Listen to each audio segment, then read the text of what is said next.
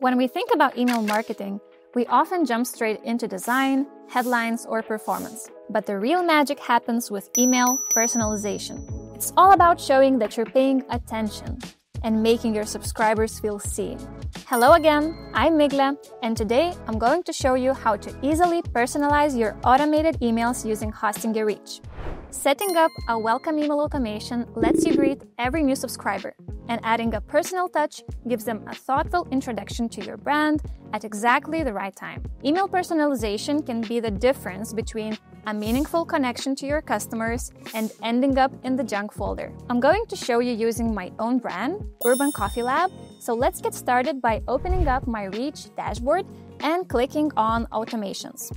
Right away, I see a number of options of automated email campaigns, but for now, we'll stick to single welcome email, since I want to set up that initial email subscribers get when they first sign up. This is perfect if you want to offer a discount with sign up, encourage someone to start following you on social media, or welcome them to your brand. To create the welcome email, I can start by selecting a template that I previously created and edited, or I can start from scratch using the Hosting Your Reach AI. All I have to do is describe what I want in the email. There's actually a helpful prompt pre-written for me as a guide, and I can add in a few details to make sure it sounds like it's coming from me.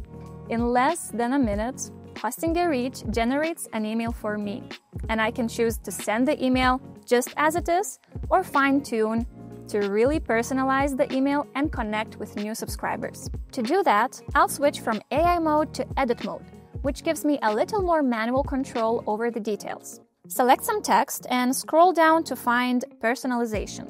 From here, you can insert your subscriber's name or email address, so when they open the email, they'll see a message that feels like you're speaking directly to them.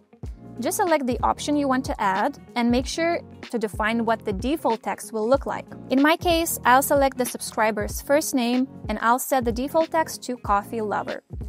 By setting default text, the email still reads naturally, even if the specific information is missing in Reach, and you don't get an email full of awkward text or blank spaces.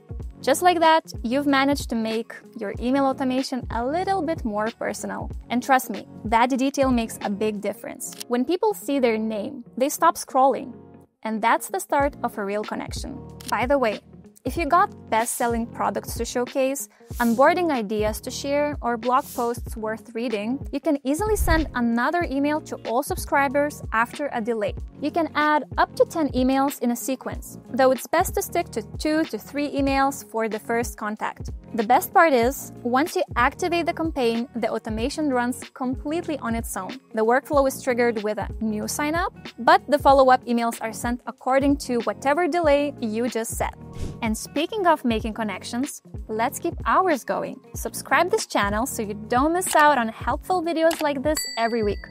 Consider this your welcome automation from us.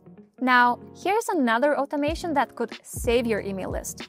Personalized emails to recover subscribers who have gone quiet. For those who haven't opened one of your emails in a while, you want to send a personal note to welcome them back to your brand. First, we'll create a segment, basically a filtered group of subscribers who share something in common. In this case, we're going to focus on engagement. Our AI can help you filter your subscribers without having to manually sort through your contact list. To filter all the subscribers that have gone quiet, I'll prompt the AI with contacts who received but haven't opened any emails in the last 60 days. Why 60 days? It's the threshold where someone probably feels disengaged, but hasn't yet forgotten about your brand. They might be busy or overwhelmed with emails, so now it's a crucial time to reconnect with them. Now, I just go back to create a new automation, and this time I choose a specific segment and select the one I just created from the drop-down menu. Whenever someone hits that 60-day mark, they'll automatically be added to the segment and trigger the new subscriber recovery email. Just as they start to drift, they'll receive a personalized nudge with something to draw them back, like a special offer or discount code, and you don't have to keep track of them manually. Okay, there's one more thing. Now your emails are technically personalized, but how do you make them actually feel personal too? Here's my top 3 tips. First, write the way you talk. If you wouldn't say, "We invite you to explore our latest newsletter" in real life, then don't write it here. Instead say, "Hey, I've got something new I think you'll love." Keep it human and simple. Second, tell short stories. People remember stories, not sales pitches. Try opening your email with something like, "A few weeks ago, one of our customers shared how she started her mornings differently after switching to our planner. Now she's actually excited about her to-do list. A win we love to hear." It makes your brand sound real, not robotic. And finally, add your personality. If your brand has a sense of humor, go ahead and use it. If you're warm and friendly, show it. Consistency builds trust. And that's what email marketing is really about. You don't have to sound like a big brand. You just have to sound like you. And that's it. 3 email automations that make your subscribers feel like you're talking to them, not at them. If you want to set up these yourself, Reach is available right in your H panel. We've got 10% off for you with code REACH10. To help you get started, we've got you covered with the step-by-step guide you can watch right here. Remember, personal always beats perfect. Try hosting your Reach today and start building your community one email at a time. That's it for today. I'll see you in the next one.